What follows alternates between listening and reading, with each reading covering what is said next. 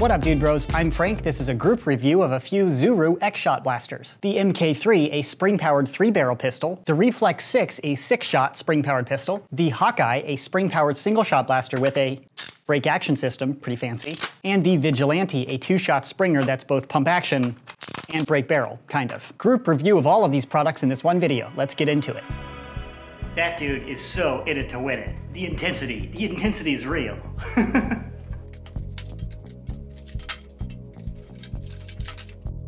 Included with the Vigilante is the blaster itself and darts.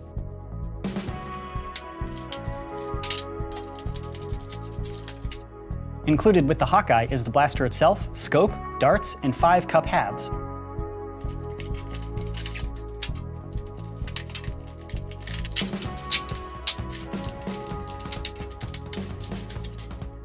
Included in this combo kit are 2 Reflex 6 pistols, 2 MK3 pistols, darts, and 4 cup halves. Now to the external overview of each blaster, starting out with the Vigilante. Super long, tactical looking barrel, but no front barrel attachment point, and these look pretty cool, these little ridges, but this is not a tactical rail. This white thing here is the priming handle. It's a spring action blaster to prime. You do that. It's a 2-barrel blaster, but when you prime the blaster, you're only priming it to fire once, as opposed to a 2-stage trigger where one prime allows you to go bang bang, shooting twice before repriming. So 1 shot per prime, and with a super long barrel, you don't have to load it into the front and then get a ramrod like it's 1770. Instead, you load through the break action system, so you can push this little orange button back here, which unlocks the barrel unit. And after that's unlocked, you pull down on the barrel like that, exposing these 2 orange barrels, and these are the actual barrels. This isn't a functional barrel, it's more just like a faux, cool-looking barrel shroud type thing. Then to load, you just shove your darts into these barrels as if you're front loading. It's just like you're front loading, but technically I suppose it's not because that's like mid loading. Front load, mid load, by whatever name, that's how you load up the Vigilante. Then you can shut the barrel like that. It's worth noting this Vigilante is the only blaster in this group review that's not really compatible with Nerf Elite darts. And that's because Nerf Elite darts don't load into this barrel in quite the same way as the X-Shot darts. So when you go to shut the barrel shroud, it catches on the Nerf Elite dart and it kind of crimples it up, and the chrono readings also agree that it's just not really compatible with Nerf Elite darts. So kind of a bummer, but the other blasters work just fine with Elite darts. So that's how you load the Vigilante. Again, this little orange button unlocks the barrels, but it's not like a spring-loaded barrel. So it doesn't feel like a break action BB gun where you're actually priming the blaster. The pump action primes it. So there's very little resistance when you open up the barrel like that. It also adds another step because you have to open it and then also prime it after you've loaded the blaster instead of doing it at the same time like with the break action. So kind of an interesting design here. But moving back, here's the grip. It's a very small grip, but I wouldn't actually say this is uncomfortable. It's not my preference because it's like a horizontal grip instead of a vertical pistol grip. I feel like the orientation of this is more like a sword or a lightsaber rather than like a gun or a blaster. Like when my hand picks this up, I feel like I want to shoot it like this instead of all the way down. Some people dig it, and this is pretty thin, but it's not uncomfortable for my giant hand. This whole handguard area is pretty oversized, so it's well done. Trigger pull is pretty standard. This blaster, of course, does not have slam fire. Then back in the stock area, it's kind of like too short to actually be a stock. I feel like you're supposed to fire this blaster from the hip, but this little blue thing opens up for storage. So if you wanted to store some extra darts back here, you can do that. So those are the externals of the Vigilante. Next up is the Hawkeye. Now this looks quite a bit different than the Vigilante, but it's actually quite similar in function. Up in the front, it doesn't have an in-strike barrel attachment point. Of course, it's not a Nerf blaster, but it does have a tactical rail on the top here. It includes this little scope, which I have right here, but you can also slide it, anywhere along this giant rail. The included scope, of course, doesn't magnify, and it's actually harder to see through than a lot of Nerf scopes because it tries to be like somewhat precise. Instead of magnifying with like a crosshair, it just restricts your vision, so you have to line it up. So it kind of helps in accuracy in that sense, but it's also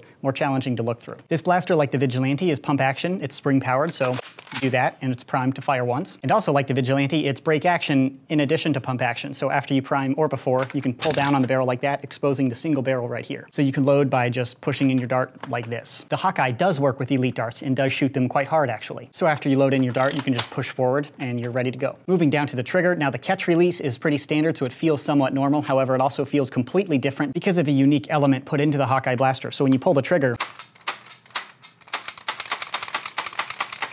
the stock wiggles a bunch. And this happens when it's primed or unprimed. So if you want to run around with your Nerf blaster or foam flinging blaster and you're not actually shooting, you can kind of dry fire and make it click. If you run around and pull a normal trigger, it doesn't really do anything. But with this, you can make a racket.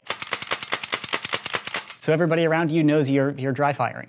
Might be along the lines of the X-Shot like recoil type of concept to try to give you simulated recoil. It certainly doesn't feel like legitimate recoil, but it's pretty cool, and I haven't seen it before. And to restate, this stock wiggling thing happens whether or not you're actually firing. So you could prime it back and release, and it's not just a dry fire only. So when you're shouldering the blaster, or if it's near your shoulder but you're not applying pressure to it, it still wiggles, which is kind of weird. For example, if you're not applying pressure and your face is right here, it's going to wiggle and kind of bother you. Solution to that, if you actually shoulder it, it doesn't wiggle at all. The pressure of your shoulder puts it in, and then it doesn't move. To the grip, it's small, and I would definitely say this is younger person friendly, but it's not uncomfortable to my hand. I think they really nailed the grip here. If I had this grip on a really big heavy blaster like a Nemesis, it would be kind of annoying because of that weight. That's when grip is super important. This is a very lightweight blaster, but I think it's well done. Moving back to the stock, it is a really cool color. It's like a translucent teal, and I think it's pretty cool when light hits it and kind of travels through it. Obviously not performance boost there, but more importantly than performance is style points.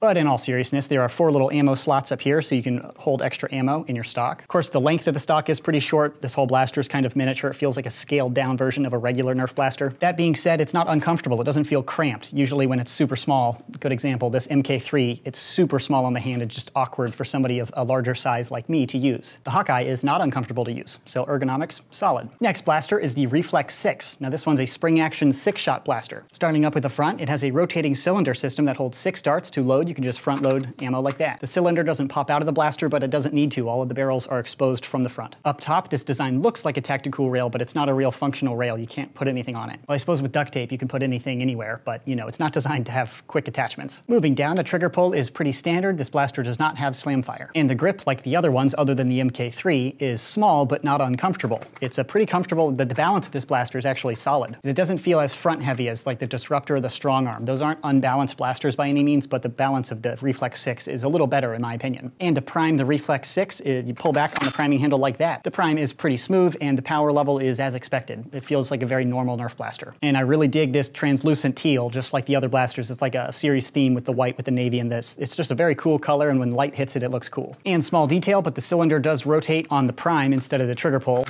which just means the trigger release is pretty smooth, not like the Maverick where you have to rotate the cylinder with the trigger. The trigger is just dropping the catch for a very quick, crisp drop. That is the Reflex 6. Now to the MK3 blaster. Can you see it? Let's zoom in, because this one's small.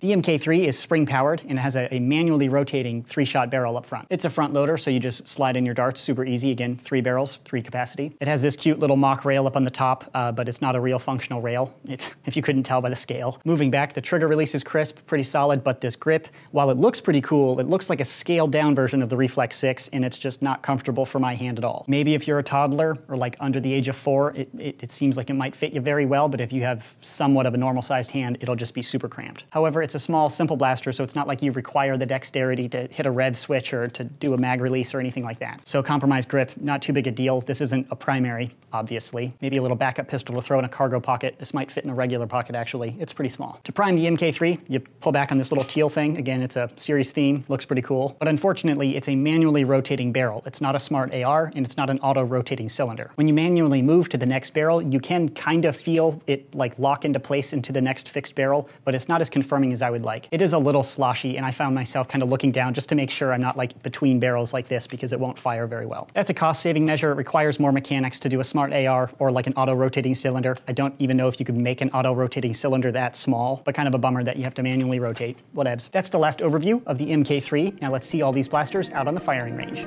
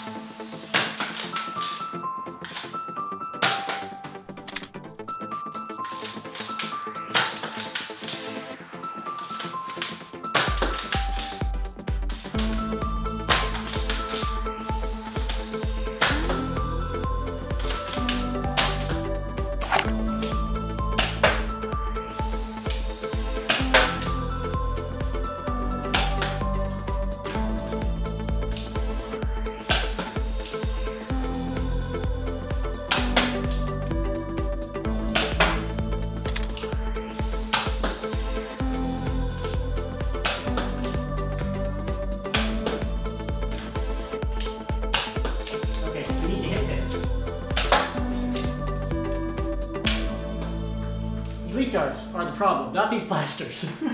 Operating the blasters went as expected. Now, the only issue that I want to point out is the Vigilante. It can technically fire Nerf elite darts, it just doesn't fire them very well, and it also has a loading issue because of the length, or perhaps the stem length, of the Nerf elite dart. As I mentioned, when you shut the barrel, it kind of clips the head of the Nerf elite dart. It doesn't have any issues at all with the X-Shot darts, but just Nerf elite darts. Other than this single issue, all the blasters worked as they should. Now to the chrono results of all the blasters. The Vigilante achieved an average of 72 feet per second with the included X-Shot darts, and only 56 feet per second with Nerf elite darts, meaning it shoots just fine with X-Shot darts, but like I mentioned, it doesn't work very well with Nerf elite darts. Next, the Hawkeye achieved an average velocity of 81 feet per second with the included X-Shot darts, and 77 feet per second with Nerf elite darts, which is a pretty healthy jump over that 70 FPS par we can expect from most Nerf blasters on the market right now. When you're shooting it, you can tell it shoots a little faster than other blasters. Next, I put up the Reflex 6 and achieved an average velocity of 73 feet per second with the X-Shot darts, and 71 feet per second with Nerf elite darts, which is a hair over the 70 FPS par, but not a whole lot. I would just say it shoots about normal. And lastly, the MK3 with an average velocity of 74 feet per second with X-Shot darts and 67 feet per second with Nerf elite darts, meaning it doesn't accept Nerf elite darts quite as well, but it shoots them reasonably hard, particularly for a backup blaster. A Jolt and other single-shot blasters by Nerf usually shoot under 60 FPS, so to see performance around 70 feet per second is actually better than normal for an emergency backup like this. That is all of the objective information on these X-Shot blasters. Now to my personal opinion on these products. My opinion on the Vigilante and the Hawkeye are pretty similar. Now they work pretty well, and other than the elite dart issue that I already pointed out with the Vigilante, they didn't have any jams or malfunctions, but they're pretty simple blasters, so I wasn't really expecting any issues. I mean, how could a single shot blaster jam, really? So they shoot as expected. The Hawkeye actually shoots a little harder than most blasters on the market right now, but my mindset is more aggressive, more practical nerfing. These blasters are not really designed to defeat other people or zombies in a Nerf battle. They're simply too slow and they don't fire enough rounds per minute for me. And I find it really interesting that they combine the break action with the pump action. A break action traditionally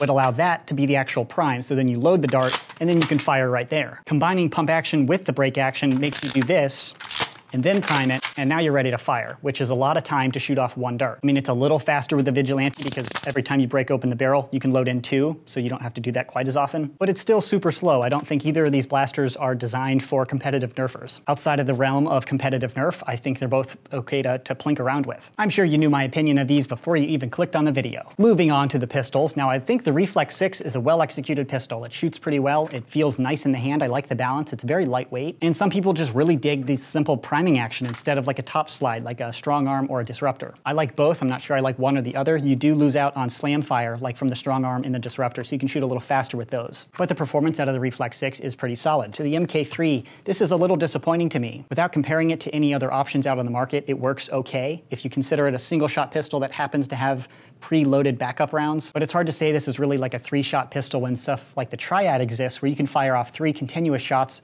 without reloading and without manually changing out your barrel. Just like the Hawkeye and the Vigilante, they're very slow, and this is as well, because you have to do 2 actions. First prime, and then change your barrel. Now you're ready to fire. Instead of something like the Triad, where you just prime fire, and you can fire off 3 without reloading, because it features a smart AR. And the Reflex 6 is also much faster because it has an auto-rotating, cylinder, like most pistols. So I wouldn't say it's special, but compared to these, it performs much better. So if you're looking for a competitive backup pistol, a Triad seems like a better decision to me, but the MK3 comes in at a different price point. So that's it for my opinion. So hopefully I've laid out all of the objective information on these products so you can make the purchase decision for yourself. So that's it for this group review of some new blasters by X-Shot. I personally think the new paint scheme looks super cool, and I especially like this translucent teal. I think it looks super cool when the light hits it. I don't think too many people care about that, but I do. I think it looks awesome. If you're interested in purchasing any of these blasters, I'll have buy links in the description box below. That's it for this video review. Thanks so much for watching, bros, and as always, stay tactical.